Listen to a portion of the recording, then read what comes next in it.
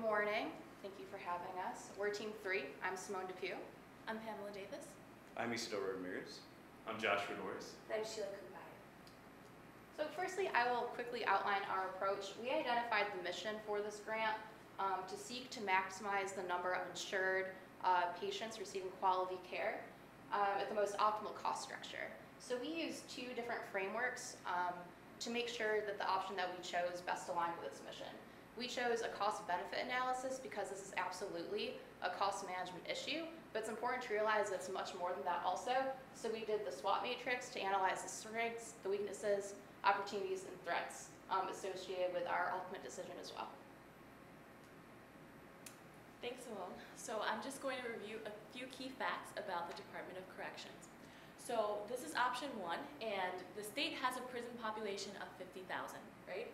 So the total medical care cost for these inmates is $223 million per year.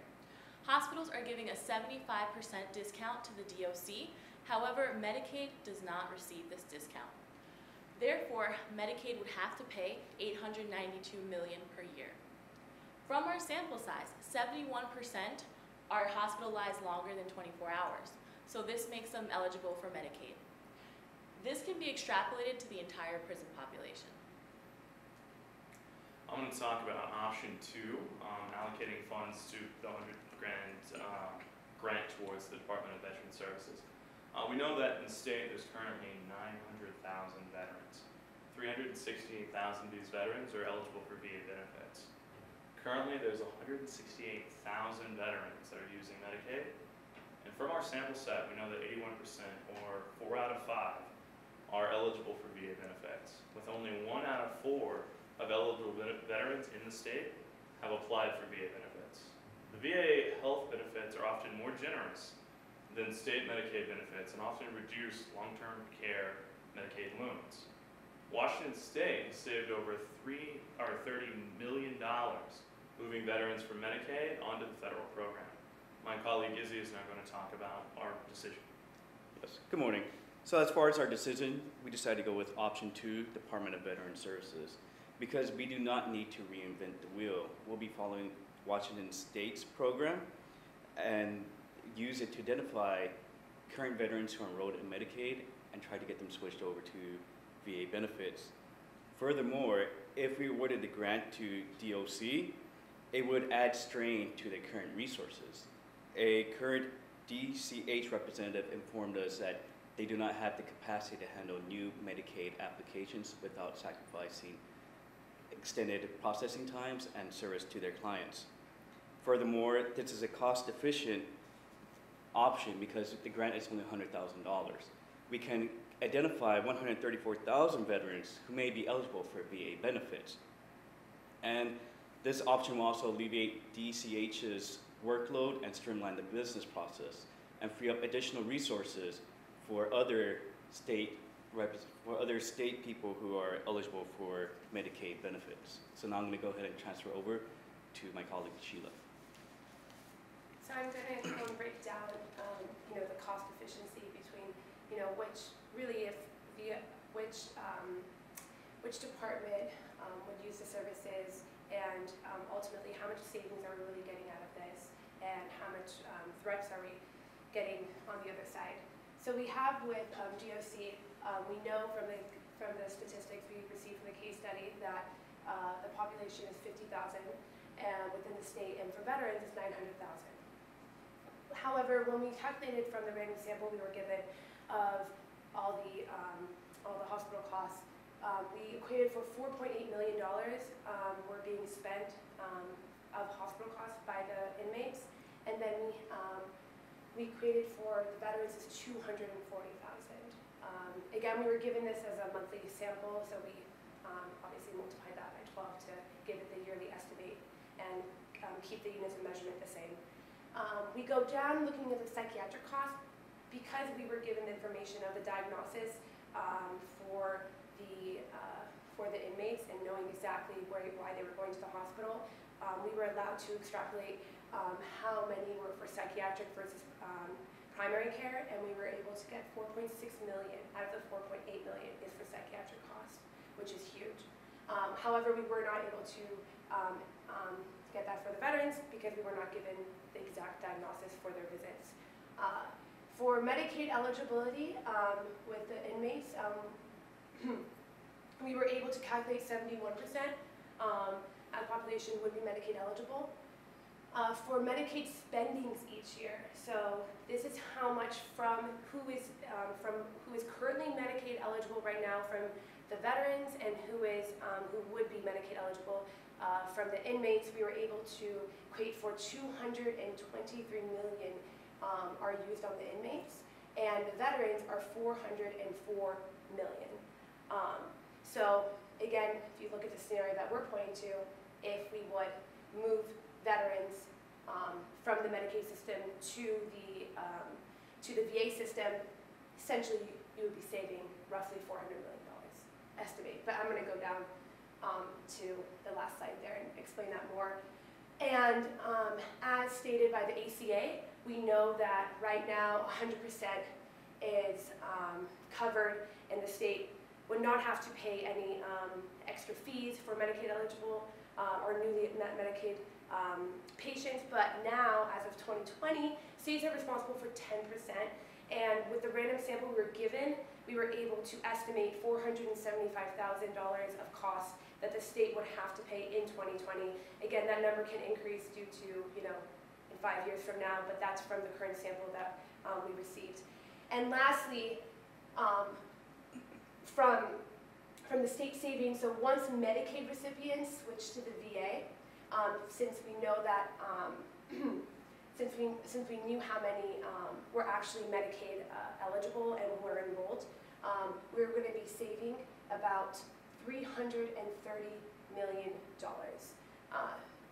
and which is huge. And we also want to, and this last point was really our golden piece, because what is the purpose of this? The purpose of this is to lower health costs, but also provide the best service that we can, and also not look at a scenario that we would need more grant money for more resources, etc. This system would essentially notify those who might not even know that they're eligible and educate them on those benefits. And we also want to mention that this chart is, there's just 2 key points, and it's not measuring inmates who may or may not be enrolled in Medicare, hence the figures are not measuring for Medicare eligibility requirements. And it also, assuming that the national percentage from our equations of veterans are 40% is reflective of state's percentage. This was stated by the DVS representative yesterday during our client meetings, who said we could assume that 40% is the same for the state. Now I'm going to pass it on to Simone, who will go over our SWOT matrix for our decision. Thank you, Sheila. This is our SWOT matrix. First, I will address the strengths associated with this option. Firstly, this would be a huge Medicaid savings for the state, as Sheila already explained. Also, veterans no longer have to pay back long-term Medicaid loans due to the VA coverage, which is a huge plus. It also alleviates the complexity of the VA eligibility process for veterans, ensures that veterans are receiving access to quality care, and as Izzy mentioned previously, it maintains the current amount of resources for the DHC, so the DHC is not met with an influx of applications, and so they don't have to bring on more staff to process these applications. Weaknesses: currently 1 out of 5 veterans are not eligible, so this is a small pool that won't have access to this, but it's important to note that 4 out of 5 veterans are eligible for VA benefits. So for opportunities, our pilot program can follow the previous referral framework of the Paris Veterans Benefits Enhancement Program that Washington State employed, that saved over $30 million for Washington State. Also, Medicaid costs are rising each year. Kaiser quoted that long-term Medicaid dollars are increasing at a rate of 300% annually since 2015. And the last opportunity, we could implement maximum efficiency through new technological processes to improve the referral operating system. And lastly, threats. So currently there's a large set of overlapping data and duplicate data entries in the process, but we are very confident that with this grant, we could alleviate these technical problems through our referral system. And lastly, the last threat is, it's a federal requirement that veterans have to enroll annually for VA benefits, but this is a federal requirement, and that doesn't really align with the purpose of this grant. So we're focusing on other key areas to establish maximum efficiency. But through the SWOT, you can see that the strengths and opportunities greatly outweigh the weaknesses and threats. So with that, Izzy will speak more on our recommendations. Thank you, Simone. As far as recommendations, we're going to follow a similar framework to what's being done in Washington State. We're using a Veterans Benefit Enhancement Program paired with the PARIS system to identify veterans who are eligible for VA benefits. Option 2 is politically feasible because state expenditures on Medicaid will decrease and will also lead to huge cost savings for the state. Furthermore, we move people off of Medicaid, transfer them over to VA benefits, thus freeing up more resources the state can use for people who are eligible for Medicaid. And lastly, we created a mutual beneficial relationship between Department of Veterans Services and Medicaid, precisely because we are freeing up the resources that could be used for other Medicaid beneficiaries. And lastly, we're going to go ahead and create an outreach program to make veterans aware of the benefits they're entitled to. So it's also important to note that over the past 10 years, veterans have sacrificed a lot for this country.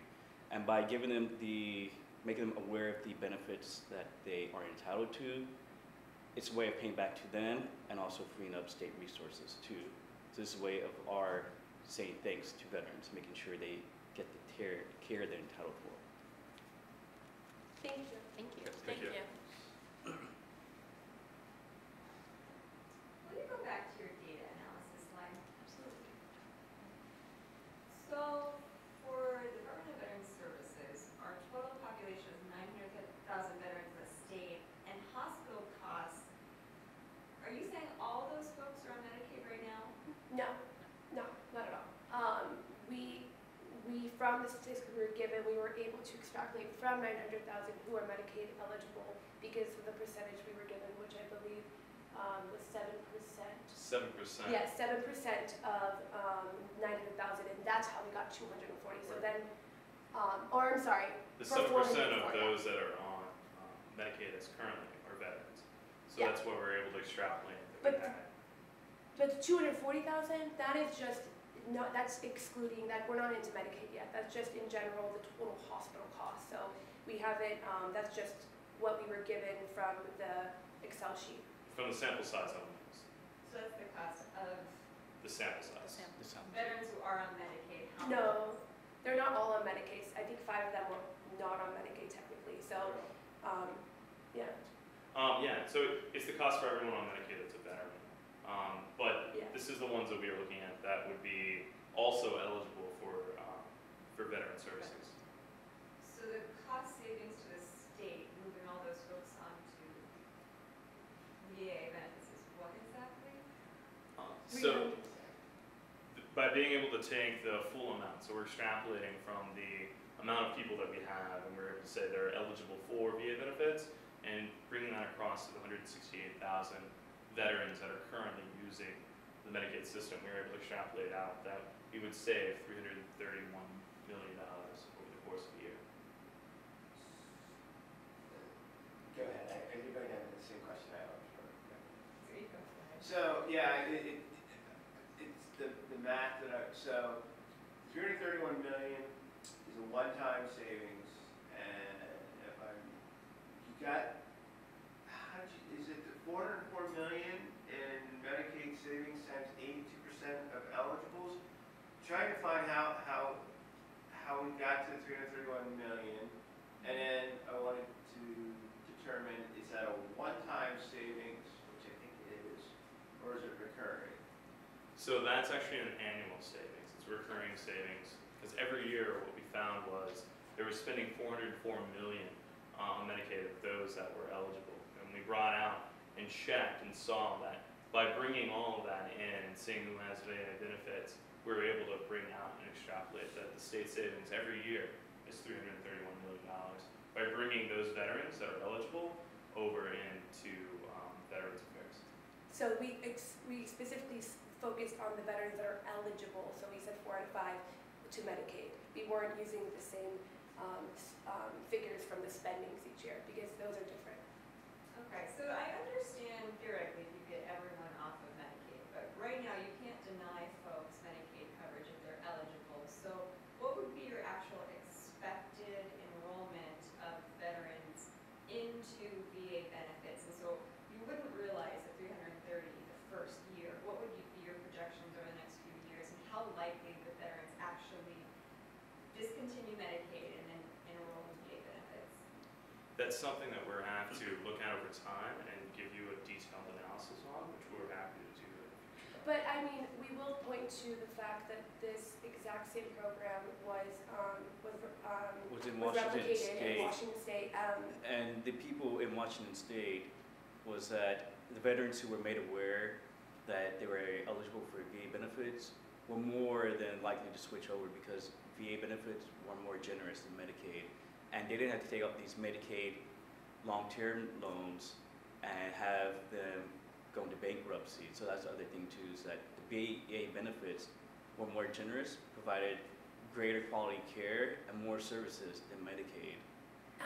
But another point, thank you, is another point to really address is the fact that we're making them, really this money would be going towards making them aware of the referral process, right? So referring current veterans who may be on Medicaid, by the way, you're also eligible to be on VA benefits. This is a huge problem right now, nationally, state-wise, where states are not educating their veterans and letting them know of their VA benefits. Whether they choose to move to that option is ultimately up to them, but from the statistics that have shown and what we have projected here, it is proven that it is more of a likely chance of them switching to VA once they are made aware of it. The problem that they're not doing right now is the reason why they're not switching is because they are not educated. The process is long, it's tiresome, and they don't understand their benefits. So this money would essentially be going towards recognizing those veterans and being able to help them make that decision. It's kind of like when you're going to get your retirement fund.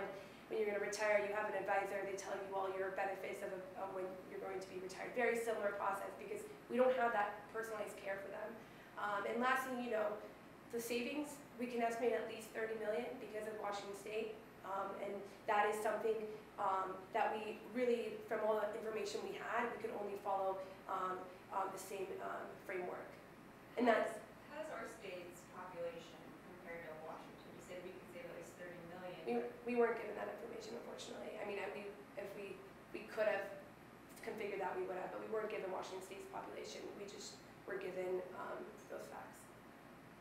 And then I have one other question. I believe you mentioned something about technology processes somewhere in your recommendation. Can you walk me through what your recommendation specifically is regarding technology? Well, so again, following the pilot program, the Veterans Benefit Enhancement Program, there were obviously, when we were looking over the threats, what are the possible threats that can happen with any data system? And one challenge that they had, also California had, when they implemented the system was because of the number of duplicates, so I believe there were 16,000 veterans that they were able to recognize that were VA eligible. But because they were both, there was many of them were also duplicates of Medicaid in different states. They had to extrapolate them, and it went down to 4,000. And out of those 4,000, 1,600 are VA benefit. Had VA benefits, and so really they could have gotten a lot more, but because they were duplicates, they weren't really, because of the overlapping data, they weren't really allowed to get the maximum amount of, recognize the maximum amount of people for VA benefits. So our system, we would essentially want to innovate that and try to really deter that outlier and really deter that from happening with our system, because it's good to learn from similar case studies.